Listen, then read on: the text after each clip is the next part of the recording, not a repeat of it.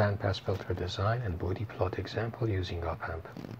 In this example, this bandpass filter designed with using one Op Amp is given. We want to find the transfer function from input to the output and then sketch the Bode plot. And then after that we want to find the time domain response V out if input is unit step function, and also the output at time 0 and the output at time infinity with this input. And lastly, we want to figure out the steady state response when input is 2 cosine 500t.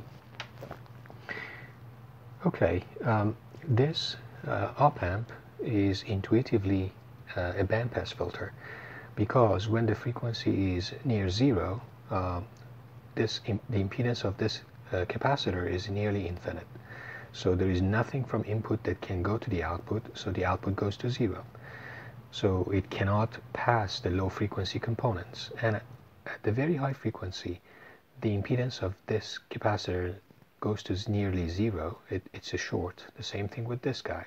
This capacitor in super high frequency has a near 0 impedance, which will short this point to the output. And if the op amp is in linear region of operation, not saturated, then for this ideal op amp, the virtual short between the two terminals should hold, and therefore the voltage here should be equal to here 0. And because at high frequency this impedance is short, therefore the output voltage is also nearly 0. So it cannot have non-zero output at very high frequency.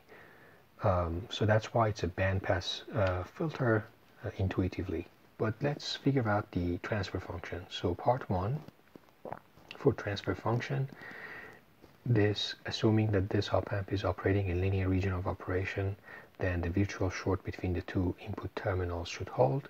So here is 0, this should be 0.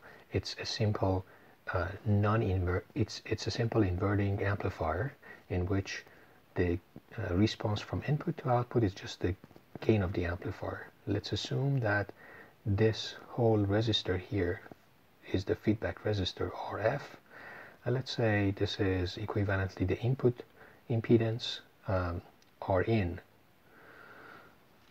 So we can say this is the output impedance, input impedance, and we can say the transfer function H of S is just VOS, V in S, these are Laplace domain representation, is just simply for an inverting amplifier op amp base is just minus RF over Rin, minus RF over Rin, or ZF over Zn. Now for the feedback impedance, it's just a 1 over C2S, the impedance of this capacitor, parallel with the 200K. So we have the minus sign, and then we have R2 parallel with 1 over C2S. And then for denominator, we have this Zn or Rin, and that is the series of these two impedances, which is simply R1 plus 1 over C1S. So it's going to be R1 plus 1 over C1S. Rewriting this simply becomes minus. This is R2 over R2 C2S plus 1, so it's just R2. This is R1 C1S plus 1. Denominator C1S goes to the numerator, so R2 C1S divided by R1 C1S plus 1, and times R2 C2S plus 1.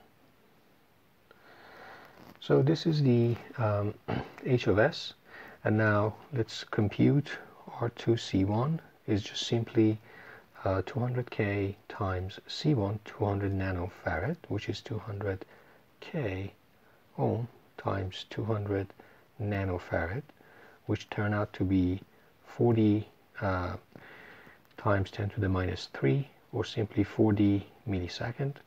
And then that is R2C1 in the numerator. R1C1 here is just 20K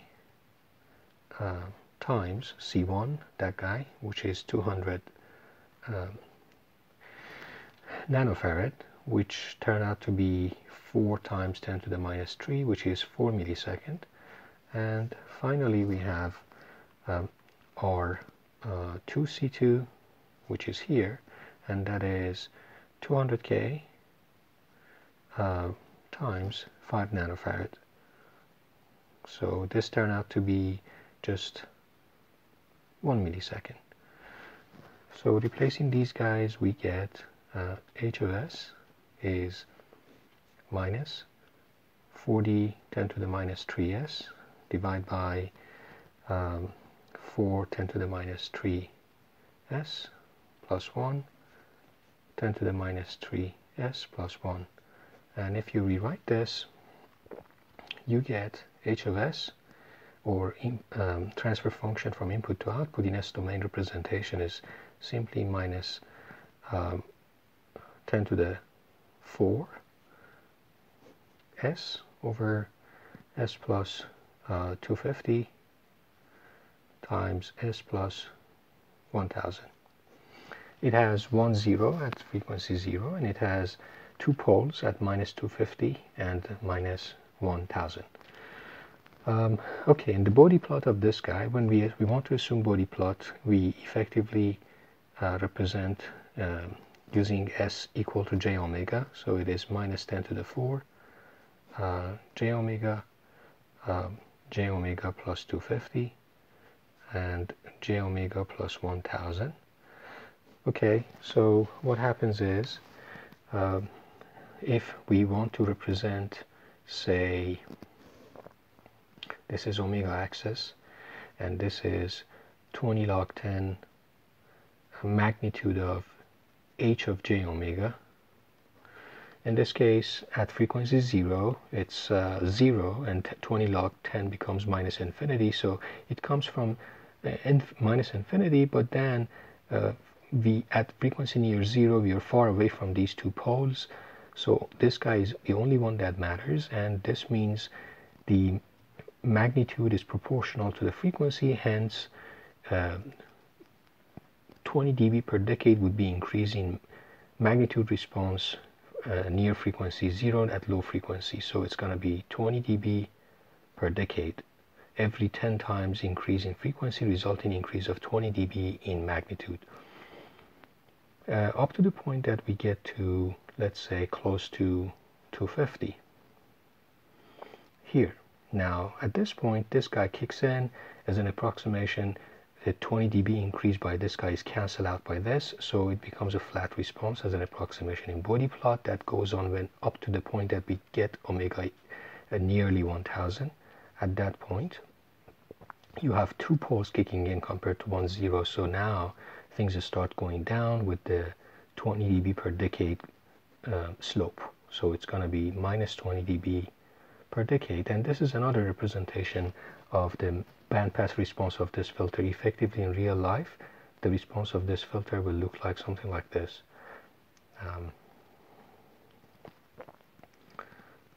Right, so this Bode plot is just the approximation of that. So we can see that this should peak at a frequency between 250 and 1000 radian per second.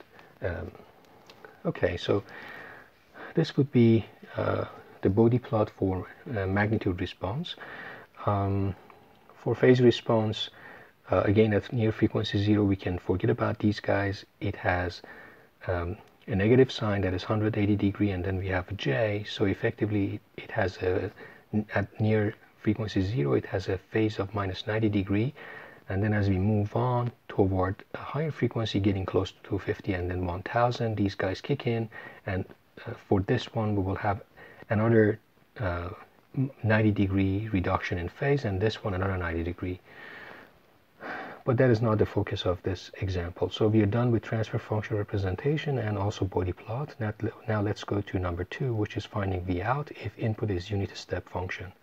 So for 2, we know V out Laplace domain representation is just H of S times V in S. V out, this is H of S, this guy, and V in S, given that V in T is UT, we know that the Laplace domain representation of this is 1 over S. So it's going to be 1 over s times this guy. So this is 1 over s because V in is ut.